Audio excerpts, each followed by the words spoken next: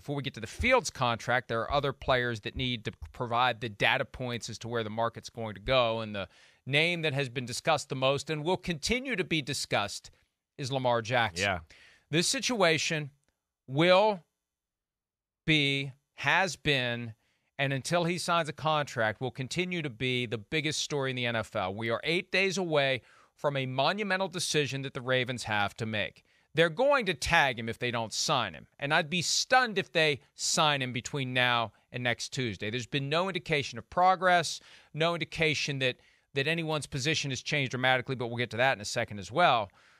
It's going to be the exclusive franchise tag or the non-exclusive franchise tag next Tuesday, 4 p.m. Eastern, when that window closes. And they could do it before then. They'll probably run it right up to next Monday. Maybe they just get exasperated this week and say, let's just be done with this so there's no further guesswork or confusion by anyone as to where this stands. But it's going to be non-exclusive, which would allow him to talk to and sign with another team, or exclusive, which basically makes him the sole contractual property of the Ravens, but they could still trade him if they wanted to. It's going to be one of those two, Chris, by next Tuesday, and that's the decision the Ravens are going to have to make. Yeah. I mean, of course, would expect one of those two. I'm with you. I don't expect a long-term contract. By far is lining up to be the number one story of the offseason. I mean, just put it on your schedule, viewers. I mean, once a week we're going to be talking about Lamar Jackson, if not more. I mean, it's crazy where we're at with this conversation. It is. It's a team that wants him. He wants the team, but there's some, dysfunction as far as the money's concerned and what's going on there.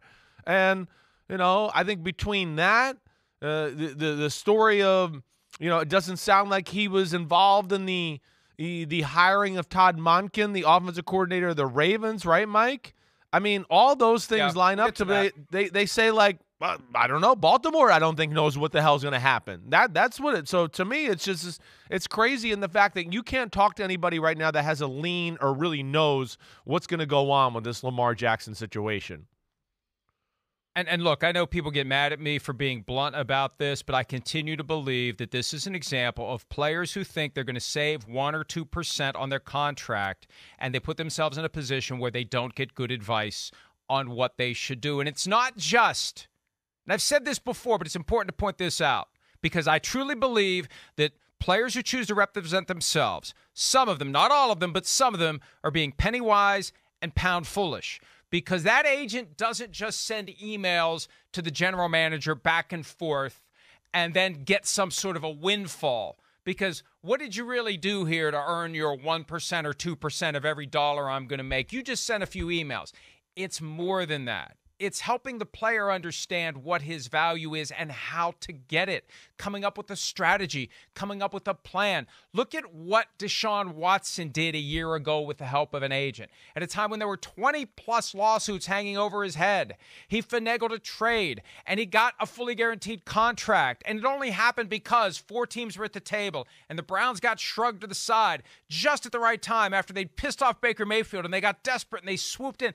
Those are all things that happen when you have an agent running the show. When it's just the player and a family member running the show, it's harder to replicate. It's impossible to replicate. They can't compete with what the best firms do, the experienced firms. I'm not saying just go out and hire any old agent. Hire one of the best quarterback agents out there, and it doesn't take many phone calls to figure out who they are. And he'd have had a contract by now, and it's a contract he'd be happy with, and this wouldn't be an issue. Oh, and by the way, he'd possibly have other contracts he'd be happy with. Well, that's like the other thing, contract Mike. He'd be happy with. Right. I know, Mike. That never gets discussed either. No, well, the contract that wasn't. Yeah. Because he doesn't have a marketing firm? Right. Well, no, Mike, you've heard me a little through our text. I mean, that is one of the rumors that's out there is that there's been some blown marketing deals too, with a big-time shoe brand. So there's being money left on the board across the table right now by all due accounts. And, there's a lot of things here that are, issues, not only for the more for the Ravens, but yet, like what we're talking about, we care about Lamar and want to see him maximize what he can do here. And that's where I don't know where this is going to go. I think all options are on the table right now for the Baltimore Ravens and Lamar Jackson. If you told me he gets, the franchise tag, okay, I expect that. Franchise trade, I'm not shocked. Franchise, long-term deal, okay, I'm not shocked. I think the only thing that would shock me right now is a fully guaranteed contract like Deshaun Watson, right? Just how agents want to throw away, hey, here's the Patrick Mahomes contract. This isn't a standard. This is kind of a one-off type of thing. It's the same thing with Deshaun Watson here. And it's confused the market. It's confused Lamar Jackson. And I'm with you, and I think that I would certainly advise him to take some of the money that I've heard that has been offered out there, and you take that and you run with it because it's life-changing. What's happened dating back to September of 2022, because the union is assisting Lamar Jackson in these negotiations since he's not represented. Not thrilled by that either. Well, because, look, the union's agenda here is, and I don't think this is going to upset anyone more than I'd otherwise upset anyone by saying it, the union wants these quarterback contracts to be fully guaranteed, so you have to push the player, each one that you're assisting, to get a fully guaranteed contract. And then when a player doesn't do a fully guaranteed contract with the help of an agent, you can cross your arms and be mad at the agent for not doing a fully guaranteed contract. It's not as easy as it sounds. And if you get a fully guaranteed contract, maybe you're giving up other things that you would want in lieu of getting the fully guaranteed contract. So that became an issue on Friday. This one really surprised me. And here's the dichotomy. Lamar Jackson or someone close to him from time to time is leaking information, or the union is leaking information, and some of the information is incomplete, and some of it is flat out incorrect. The Ravens otherwise are saying nothing out of respect for Lamar Jackson. They don't want to inflame a delicate situation. Yeah. They want to be able to say to Lamar, we haven't said anything to anyone, and the Ravens have stuck to that. There have been no leaks. Look, a full proposal was made last August, and we don't know what it was. We just know what has been chosen to be leaked, and we've heard it now 3 different times from 3 different ESPN personalities. $133 million fully guaranteed. That's what he was offered, without other key information, and it's meaningless without knowing other facts. Most importantly, how much injury guarantee would have become fully guaranteed after the first season when they weren't going to cut him after one season and $133 million guaranteed. How much of that vests from injury to full guarantee after 1 year? Because that is a significant factor as well. The rolling guarantee after the first year. That's never been mentioned by the people leaking to ESPN. It started with Chris Mortensen, continued with Ryan Clark, and most recently Stephen A. Smith. That $133 million number. It's incomplete and it's disingenuous to push that without asking the next question. Hey, Lamar, or whoever is leaking on behalf of Lamar, how much injury guarantee would have become fully guaranteed after 1 year? Because as a practical matter, that money's guaranteed too. And somebody's trying to make the Ravens look bad and Lamar look good for saying no thanks to the offer that was on the table last August, Chris. Yeah, it sounds like that. It definitely sounds like there's a little bit of that going on because, I mean, you're right. That to me is one of the key components, right? I mean, I think if you break down or simplify it for other people, right, what was Russell Wilson's total guarantee, Mike, right? It wasn't 130-33, right? It was below that, but I think after the year one invested injuries, then it became more of a bigger number than that. And that is an important factor. And I would have a hard time thinking that the NFLPA, the Ravens, or anybody, wouldn't have taken that into account and go, wait, we're not trying to screw you over here after 1 year, an injury or anything like that. So I would think that by all due accounts, that number is probably bigger than that. But again, that's where it seems odd, and I think that's where it goes into, hey, it would be great to have an agent to lean on here with this one, but I do think at the end of the day, it just seems like the number one issue here, and they can say with all they want, it just seems to be that Deshaun Watson contract. That seems to be the thing that is holding this up, and that's unfortunate because I just don't think that's going to get thrown out there to really anybody right now at the quarterback position, other than maybe if Patrick Mahomes wanted to renegotiate, right? I don't know. I don't think Joe Burrow's going to get that either right now. And I don't love that the NFLPA is kind of fighting for this and making Lamar Jackson the martyr of all this to where he could be the one that gets screwed over by being kind of the guy or the poster child here to make it work. So that's where I wasn't thrilled about the NFLPA's involvement in this conversation, Mike. And here's the reality. You get the fully guaranteed contract or something like it if you have maximum leverage. When you are 2 years away from unrestricted free agency, as Lamar Jackson is, because he would have to be tagged for 1 year, tagged for a second year, and then the third year the Ravens would have to choose not to give him a 44% increase on his tender for the second year, which is a 20% bump over this year, which is why non-exclusive versus exclusive is a huge difference, because it's $32 million for non-exclusive for 1 year, $45 million if they go exclusive. But the Kirk Cousins route was tagged once, tagged twice, walk away, and he got a 3-year fully guaranteed contract, and he keeps getting fully guaranteed extensions. Now, they're not 5 years, no, but he was able to utilize the fact that he was the rare thing in 2018. A quarterback who's on the pass side of the pass-fail line, who's available for anyone to sign without having to give up draft picks. That used to never happen. Now it's happening with some degree of regularity. It used to never happen, and Cousins maximized his leverage. Watson maximized his leverage by virtue of the fact that the Browns got desperate. The Browns had Baker Mayfield. The Browns flirted with Deshaun Watson just enough to alienate Baker Mayfield, and they got thrown out of the competition, and they wanted to force their way back in. They wanted to trump the, who was it, the Saints, the Falcons, and one other team that was in it for Deshaun Watson, the Panthers, I think. Yeah, I think you're right. And the Browns showed up with that 5-year fully guaranteed deal. That's how he got. And see, a good agent would explain to Lamar the difference. If you want to get the Deshaun Watson deal, you got to do the Deshaun Watson thing, starting with saying, hey, Ravens, I want out. I'm never playing for you again.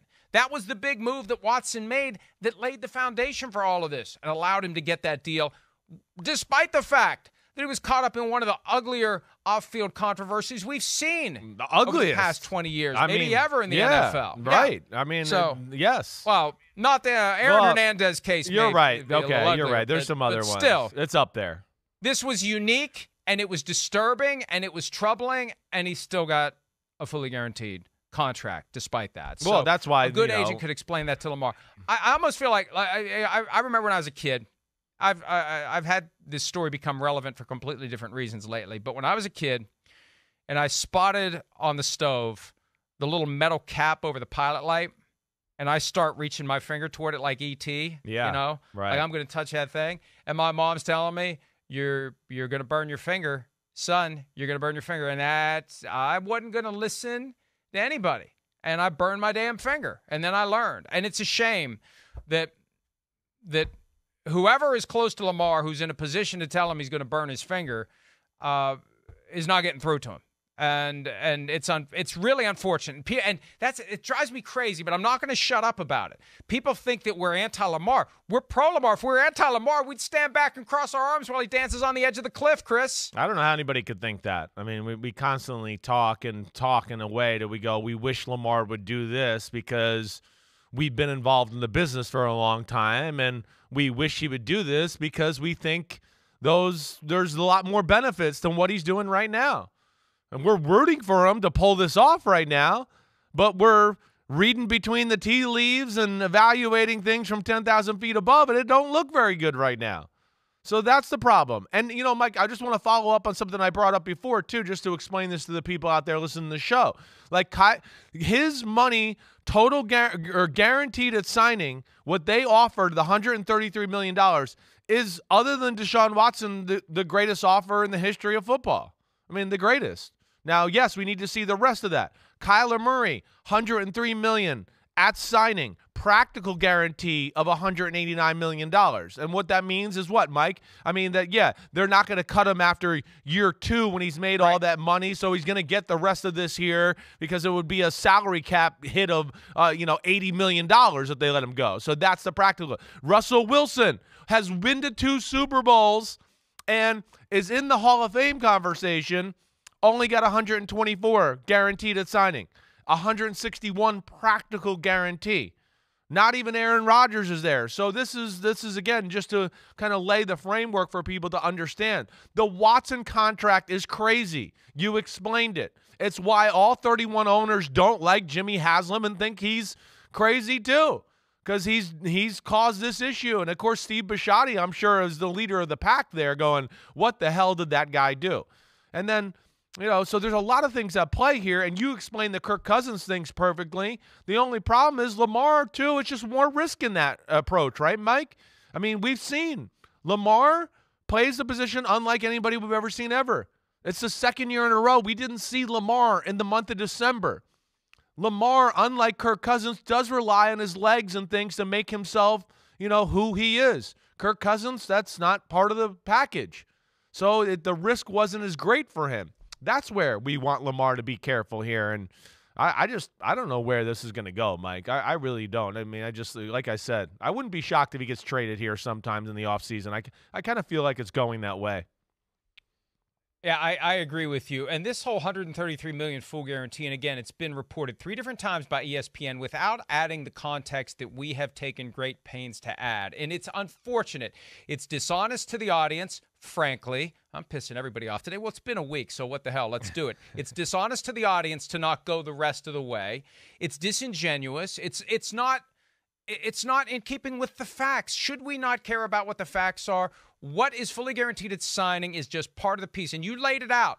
The practical guarantee is what's important. What are you really going to make? Even if it's not fully guaranteed at signing, you're still going to make it because they're not going to take that massive cap hit to cut you or trade you. They're not going to cut you after 1 year and committing to $133 million. You're going to be around for year 2. You're probably going to be around for year 3. I mean, we're talking about it with Russell Wilson now. The Broncos would love to tear up that contract and get out of it. They're stuck. They're stuck because of the rolling guarantee and the idea that the cap charge makes it impossible to move on. Those are all relevant factors. So until we see the whole contract, and let's just put out the whole contract, NFLPA, instead of calling Mort or Ryan Clark or Stephen A. Smith and saying, they only gave him $133 million guarantee, they're really trying to screw this guy, put everything out there for a full analysis. I'm happy to do the full analysis and explain to everyone what it is and let the people decide whether or not Lamar Jackson should have taken it. I got a feeling, Chris, if everything was out there, at a time when we can't agree on anything, the vast majority of people would say, Lamar. You better hope they put that back on the table this year. Because frankly, after last year, I'm not 100% sure that offer is going to come back if it's what I think it was. I would worry about that. I think that's the other factor we're going to talk about here. I mean, it's known that, his decision and not only the injury concern throughout the organization, but, the fact that it looked by all due appearances that he didn't want to risk going out there late in the year where I think, you talk to people around the league, they feel like there was a chance to do that. Or at least maybe more effort could have been. I don't fault him. I don't fault him either. I hear you. He doesn't have his financial security. I understand that. Now, if you have an agent, that's another example if you have an agent. I'm sorry to interrupt you, but I want to make this point.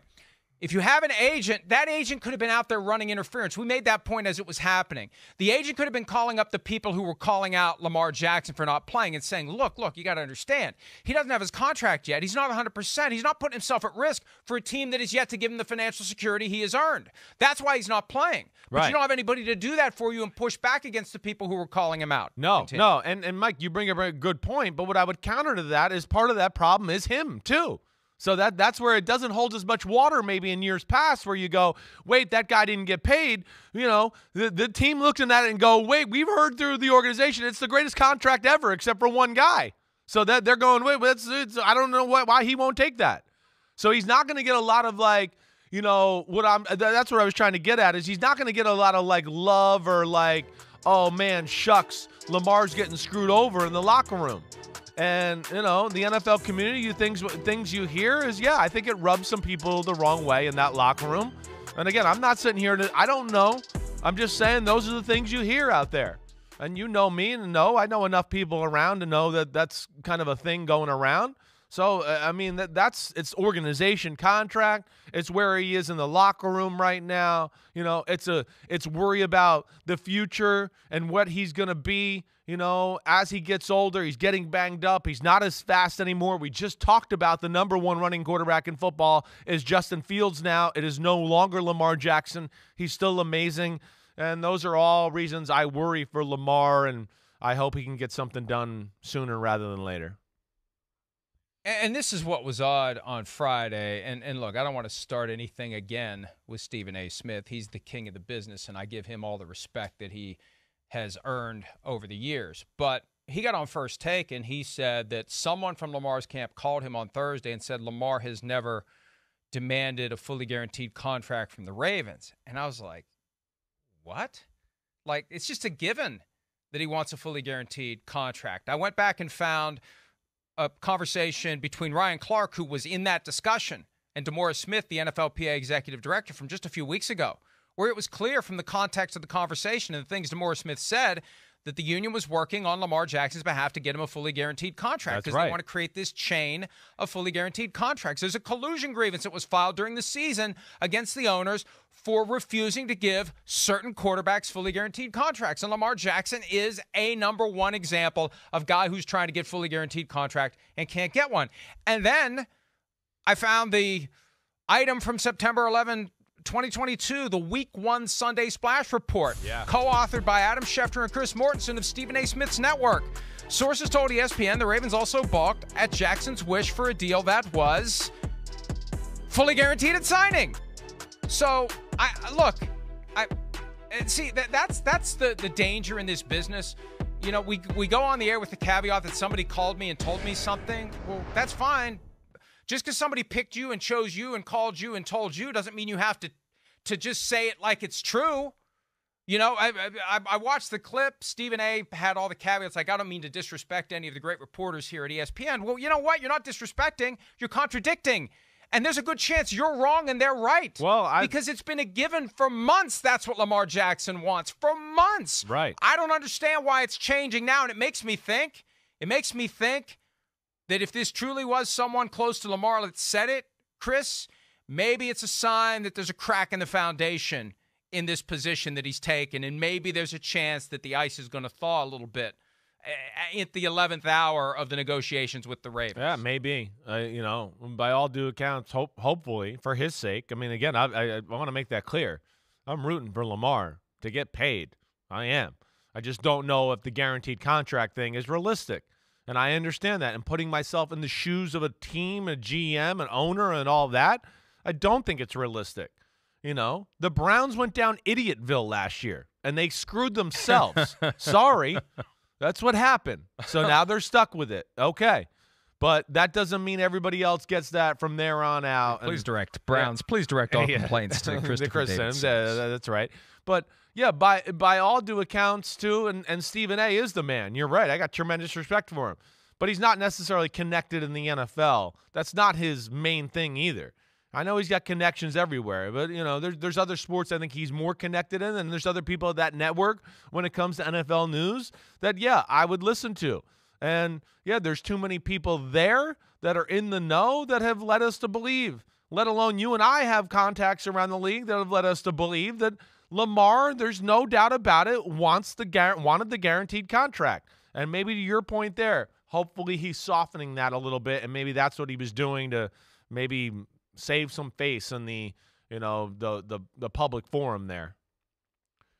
That's the only way to explain it. That's the only way to reconcile it. Unless there was a miscommunication during the phone call that Stephen A. got, that maybe there's some softening, some acknowledgement that this was a mistake and there's another path that needs to be followed as we get closer and closer to decision time. And decision time now is going to be whether the Ravens go $32.4 million non-exclusive or $45 million. That's what he's going to get for one more year if he refuses to do that long-term deal. And it may be an acknowledgement by Lamar that if they go non-exclusive tag and give him an invitation to go out to the market and see what the Falcons would do, what the Panthers would do, maybe the Commanders are lurking in the weeds. That kind of dawned on me last week, Chris. The idea that Ron Rivera is so open with the fact that they're going forward with Sam Howell as QB1. Are they waiting for Lamar Jackson to be available? And then they'll say, well, when we said that, we never had any idea the Ravens would give Lamar Jackson a shot at the market. Yeah, we're going to pursue Lamar Jackson. But when somebody does that, are they going to show up with a 5-year fully guaranteed contract? I know there are people out there who think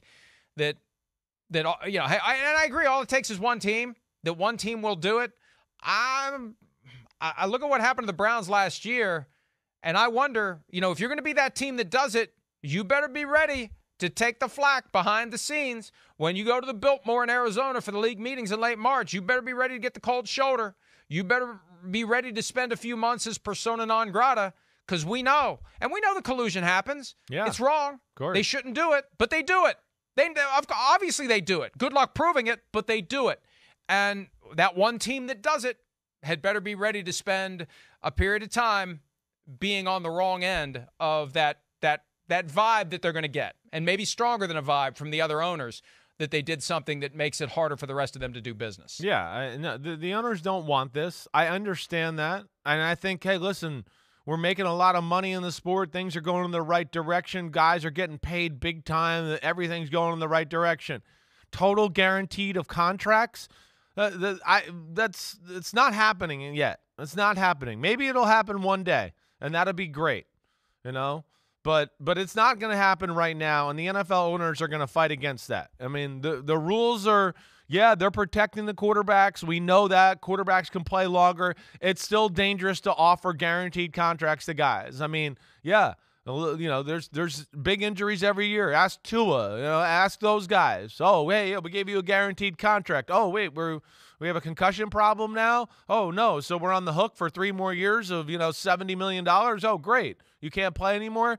That's just crazy. It's a crazy sport. Things are going in the right direction. The Watson contract is not the normal. It's not. And that's where I think everything's been messed up here for Lamar Jackson and his camp. From time to time, there'll be a push, and usually it happens around NBA free agency, where people will say, but it happens at other pockets, and I've noticed it come up more and more often, this cry for fully guaranteed contracts for all NFL players. And if that ever happens, there will be 2 very significant realities that people aren't considering. Number one, there will never be a contract longer than 3 years, and most will be 1 or 2 years. If all of a sudden there was an agreement between the league and the union that all contracts will be fully guaranteed, you're going to have shorter-term deals, you're going to have guys who have less overall security, and they're going to be in a position sooner than later where they have to pack up and move to another city. And if that's fine. You just have to accept that that's what's going to happen. The contracts will be shorter term. I don't know that's good for the sport to have even more player movement than we already have, because you want fans to feel connected to the players. You want them to buy the jerseys. You want the players to be with the teams for more than a year or 2. Secondly, Chris, what you get into is the point you just made. You've got a star player who isn't playing but is getting paid. So you know what happens? Somebody else is out there playing. Somebody else is out there generating the yardage, taking the risks, scoring the touchdowns, and there's less money for the guys who are actually getting it done, because the guy who's gotten the huge guaranteed contract isn't doing anything to add to the effort on the field. That's not fair to the guys who get stuck playing for a hell of a lot less money than they could be making or should be making, because the salary cap is skewed in the direction of the guy who's not playing. Yeah, agreed. I think we're on the right track here. I don't know if total guarantees are ever going to be a thing in the NFL. It's the most brutal sport in the world. I mean, I know there's some other ones that are probably, you know, UFC or whatever, but team sport, it's the most brutal sport in the world. It's guaranteed contracts, I have a hard time. And I will say, too, the fact that there's not guaranteed contracts, I think, are a big reason why the sport's great. It's one of the big reasons that we talk about and we see upsets with teams where we go, wait, this team stinks. They're beating the number 3 seed in the playoffs here in week 16 or week 17. Because there's guys on the field, Mike, that we always talk about. They're going, wait, I'm free next year. Or I got 1 year left on my deal and it's not guaranteed, so I got to play good. The camera's still on me. The film's still on me. And those are things that make the sport great from that sense. And I think those are some of the things people take for granted about football and don't realize maybe what's not so great about the MLB or NBA at the end of the year is because that's not a thing. I don't expect it anytime soon, I think is what we're saying here. And the salary cap's been around for 30 years, and it works because it does keep the talent level relatively similar. I remember back in the 70s, you would have these games. It felt like every other week there'd be, 53-10. You just had a huge disparity in the talent. There were the great teams, there were the bad teams, and, there was a cut in the middle. Now it feels more compressed, even though the Chiefs have, and that's why it makes it so significant when a team like the Chiefs win 2 Super Bowls in a 3-year stretch, because it's harder than ever. Look at what they had to do to get to the Super Bowl. Look at what they had to do to win the Super Bowl. You don't have dominant teams. You don't have these blowouts anymore. And the salary cap works. And if you start guaranteeing every contract, it's going to skew things. If you're talking about anything more than a 1 or a 2 year deal, and that's going to have other effects as well. It's just something you need to think through. It's easy to just say, oh, let's make all contracts fully guaranteed. It's tougher to pull off, and it would have unintended consequences that would hurt the sport and hurt our enjoyment of it and hurt the competitiveness of it. Hi, it's Mike Florio. Thanks for watching PFT on YouTube. Hit subscribe for the latest news and analysis from Pro Football Talk.